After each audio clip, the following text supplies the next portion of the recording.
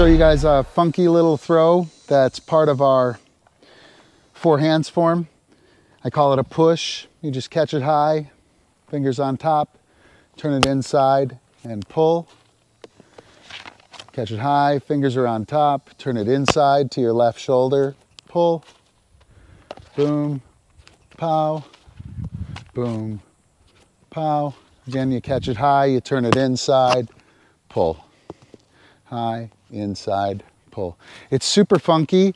It doesn't spin a lot. It's okay. It's just a cool throw that's easy to put together at a short distance. So the grip, the further I get to the front, the more it becomes a fastball. So if I'm in the back, you don't push frisbees. This isn't gonna fly, okay?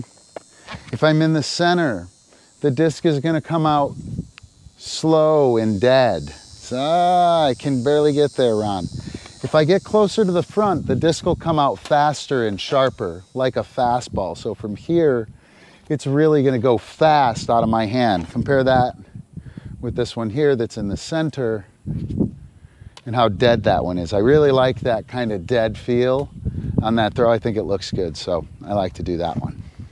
So the further you cheat to the front, the faster and sharper it comes out of your hand, the easier it is to spin. The thumb underneath is just doing, you know, like a grab thing there, kind of in the center. I don't really want it there. That winds up being like a staker. You can check that video out up there. The fastball kind of pull is almost like a staker too. Comes out real sharp and fast. I don't want it to come out like that. I want to work in about the middle of the disc, maybe cheating a hair to the front. See, it's a hair to the front, pull.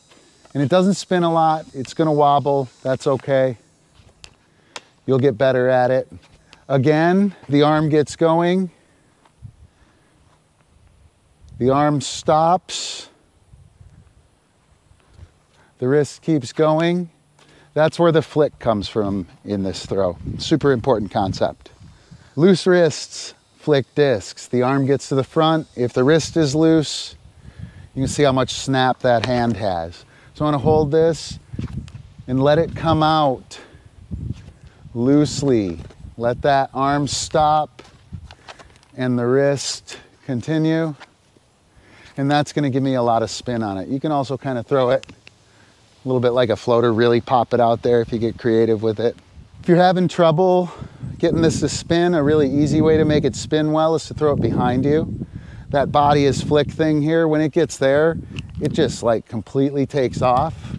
So you can throw this really far going behind you.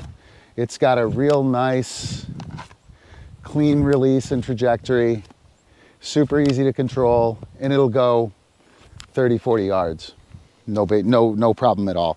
It'll also help you get a feel for that snapping and that body is flick. You can check out body is flick up there. All right, so the push throw is a clockwise throw. It spins clockwise, right? It's essentially an upside down backhand. It's not much different except for your hand is upside down. So I catch it high, turn it inside, and I pull. So I'm gonna throw to the 2 here. That one. Inside, throw it to the 2.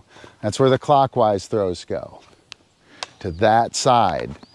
Right there. Yeah. Boom. I don't want it to drift off. I wish we had a camera on that. It like was dying. All right, there we go with the push throw. Another throw from the four hands form. If you have any questions or comments, feel free to hit me up. Comments below, hit us up on Patreon. However, hope you dug it.